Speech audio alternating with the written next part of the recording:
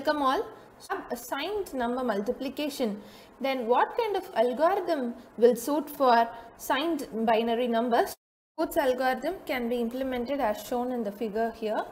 So it consists of n-bit adder, shift and subtract control logic. So all those logics have been implemented by this ALU, arithmetic logic unit. It implements all this, either addition operation or subtraction operation or any other arithmetic shift operation. So all these operations are performed by this arithmetic logic unit, and in addition to this ALU, it has 4 registers. B register, which is representing the multiplicand, and A is the accumulator to store the results, and Q is the multiplier, and Q minus 1 will decide whether we have to perform addition operation or subtraction operation. So this is initially filled as 0. This one and this accumulator contents are filled with 0. B and Q will be given in the problem. So now we will move on for the algorithm or the steps that has to be used to perform this Booth's algorithm. So initially we are going to load the accumulator content A and this Q minus 1 as 0, where B will be loaded with the multiplicand bits and Q is going to be loaded with multiplier bits, and N is the sequence counter variable, and we will have to regularly check the status of this Q0 and Q minus 1. So both these bits are going to determine whether it is going to be A minus B or A plus B, and the final result will be stored in A. Suppose if Q0, Q minus 1 is 1, 0, then we are going to perform A minus B. If it is going to be 0, 1, then we are going to perform A plus B. So whatever B it is going to perform addition or either subtraction, finally we are going to perform an arithmetic shift right. So at this point I would like to define what is arithmetic shift right. Suppose for example, let us take the example as 1, 1, 1, 0. So arithmetic shift right is, because usually we have considered all these registers to be 4-bit registers, I have taken the example of a 4-bit binary number. So arithmetic shift right is, we are going to retain the position, first position will be retained, and then we are going to shift towards right, all the bits including the first bit. So one will be shifted and almost retained. So this is going to be retained, the first bit alone retained, and then it is going to be shifted right, and again this bit will be shifted towards right. So again 1, so this bit will be shifted towards right, 1, this will shifted, but since it will be shifted to right as 0, but since the accumulator or any other register, it can hold only up to 4 bits, only this bits will be stored. So this is nothing but arithmetic shift right. So that we are going to perform, and then we are going to decrement the sequence counter because it is 4-bit. So we will have to perform the operation until unless we are getting n equal to 0. Okay. The same steps have been explained in the flowchart format. So we are going to set Q minus 1 and A equal to 0, and then B is multiplicand, Q is multiplier. So we can see here, if it is going to be 0, 1, we are going to add A and B and store the results again in A. If it is going to be 1, 0, we are going to subtract B from A. So whenever we are going to do subtract B from A, what we are going to do is, so like it is A minus B. So it is A minus B, what we are going to do is A plus of minus B. So we take the multiplicand because B is the multiplicand. So this multiplicand bit, what we are going to do is, we are going to take 2's complement of minus B is represented in terms of 2's complement of B. So suppose for example, if B is 0, 0, 0, 1, then the 1's complement is going to be 1110, and 2's complement is, we are going to add one more 1, so it is going to be 4 ones. So this we should keep it ready whenever we are going to find out A minus B. So then it will be very easy. You are going to just add the accumulator content with 2's complement of B. This is going to represent A minus B. A plus B, we don't have any problem. And then we are going to do arithmetic shift right, and then until the count reaches 0, we are going to perform this operation. We are going to see whether Q0, Q minus 1 is 0, 1, 1, 0. If it is with these both cases, if it is going to be 1, 1 and 0, 0, then we are going to straight away go for arithmetic shift right. No addition or subtraction is going to be performed. Now we will take an example and solve the multiplication of signed binary numbers using Booth's algorithm. So what we are going to consider is, we are going to consider 7 into minus 3 equal to minus 21 will be the final product. So with this we can first differentiate what is the multiplicand. This is going to be the multiplicand B and this is going to be the multiplier Q.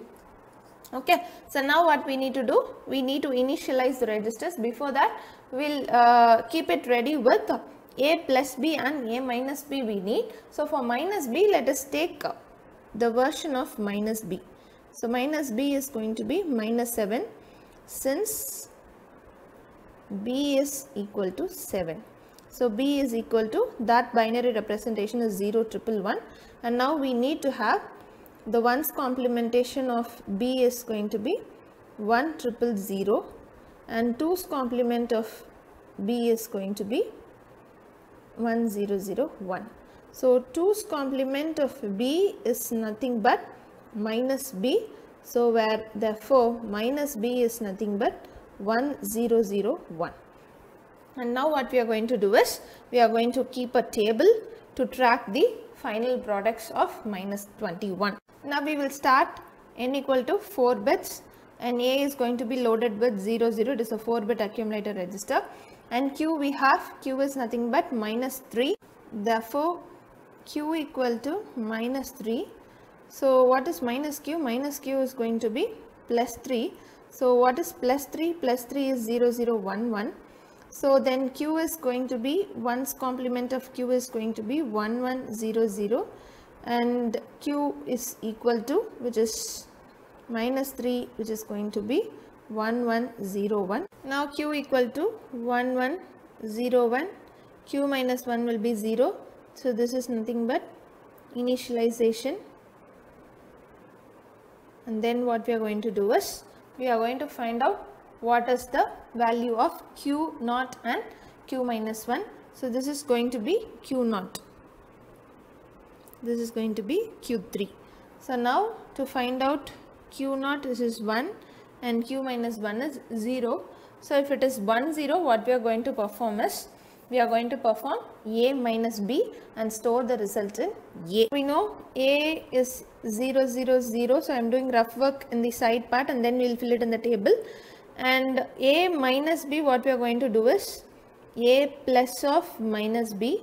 So we know what is minus B. Minus B is 1, 0, 0, 1. So A minus B is going to be 1, 0, 0, 1. So this we will fill up here. It is going to be 1, 0, 0, 1. And the contents of Q we are going to write as such now. And this is A equal to A minus B. And now what we need to do is, we need to do arithmetic shift right of A, Q and Q minus 1.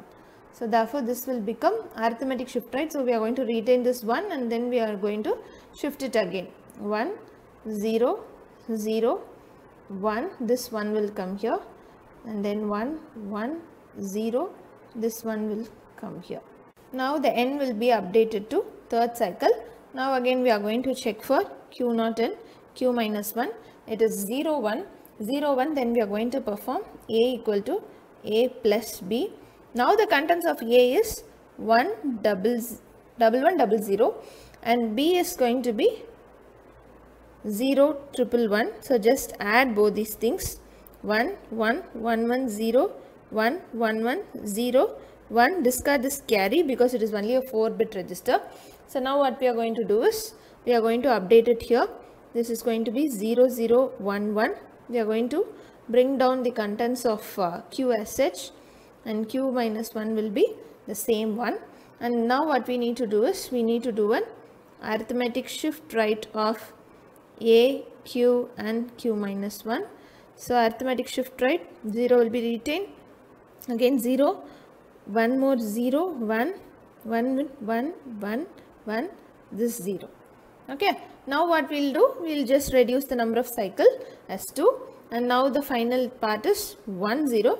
So again what we need to do is, we need to perform A equal to A minus B.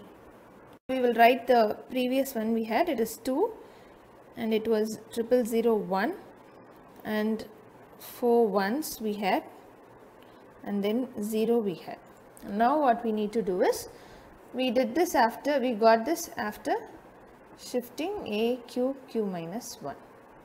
Now we need to have it in hand because we need B, which is 0, 1, 1, and we need minus B, which is 1, 0, 0, 1. And now what we need to do is, we need to check for Q0 and Q minus 1. So this is Q0, Q minus 1, it is 1, 0. So again what we are going to do is A equal to A minus B. So just take A is 0, 0, 0, 1, and this minus B is 1001. So just add 1, 1, 0, 1, 1, 0.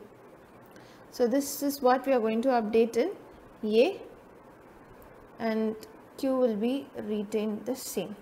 Now what we need to do is, we need to go for an arithmetic shift right.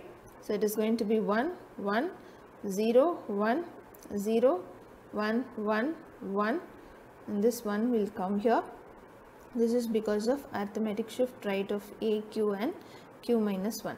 Now you can very well see here that Q0 and Q minus 1 are 1, 1. For 1, 1 and 0, 0, just straight away we are going to go for arithmetic shift right, and here we will have to reduce this to 1. Okay. So now what we are going to do is, just straight away go for arithmetic shift right of A, Q and Q minus 1. So now what we are going to do is 1, 1, 1, 0, and then this 1 will come here, 0, 1, 1, 1, 1. Now the number of cycle would have become 0. So since n equal to 0, we will stop here. So and we'll check the final product whether we have got it correct. So the final product will be always stored in A and Q. So that is enough. So we are not going to consider Q minus 1 because n cross n we will be getting 2n bit. So 4 cross 4 we have got 8 bit. So now what is 1110, 1011? So that we have to check. I have taken the final product. We need to check whether it is minus 21. Before that, I'll just give you a quick note for finding out whether it is minus 21 or not. So first part is, if the sign bit is 0. So which is the sign bit? This is the sign bit. So the first bit, most significant bit. If sign bit is equal to 0, then calculate the decimal equivalent of the binary number directly. So whatever given binary number, we will just go for direct calculation of decimal equivalent. Suppose if the sign bit is going to be equal to 1, then it is a negative number. So for negative number, what we need to do is to get the magnitude part, because for negative number we will have two parts, one is the sign bit and the other part is nothing but the magnitude bits. So we need to get the magnitude bits, right? So to get the magnitude part,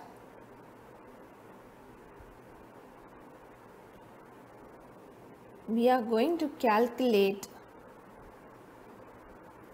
2's complement of the binary number. So we are going to calculate the 2's complement. So now since we have got the sign bit as equivalent to 1, now what we are going to do is, so for this 1 we will represent the answer in terms of minus. So that minus sign is fixed because of this 1. Okay, so don't confuse. Now we need to take the whole final product and take the 2's complement. So now the whole product is 111, 0, 10, 11. So the 1's complement is going to be 0, 0, 0, 1, 0, 1, 0, 0. So now we are going to add 1 to get the 2's complement. So 1, 0, 1, 0, 1, 0, 0, 0. Now you can tell whether it is minus 21 or not. So just give the radix number. So this is going to be 2 power 0. So 2 power 1, 2 power 2, 3, 2 power 4. So what is 2 power 4? 2 power 4 is 16. 2 power 2 is 4. 2 power 0 is 1. So this will give you 21, and this 1 is going to give you this negative sign. So therefore the answer is minus 21. And what we had, the initial problem is 7 cross minus 3. So 7 cross minus 3, which is a negative number, minus 3 is a negative number, and we have got the result as minus 21 using Booth's algorithm. The consolidated table of the previous solved example is given here. Thank you all for watching this video through Electronics Insight channel.